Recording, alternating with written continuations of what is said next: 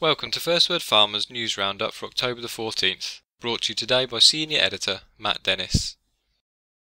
In our top news story, the National Institute for Health and Care Excellence disclosed plans to introduce a fast-track process for appraising new cost-effective therapies. The move could allow products to be made available on the NHS nearly 3 months earlier than under the current system.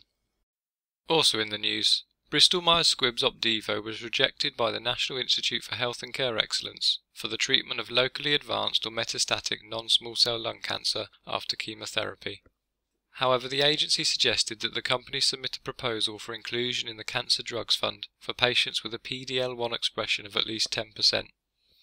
In other news, a European committee backed conditional approval of Intercept Pharmaceuticals' Ocaliva for the treatment of primary biliary cholangitis. The drug maker is required to provide post-approval updates on safety and efficacy analyses from 2 further studies of the FXR agonist.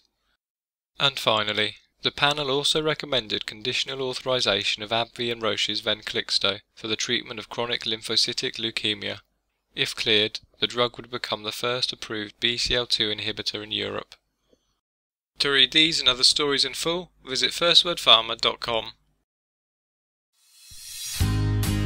Are you able to keep up with all the news and views in the biosimilars market?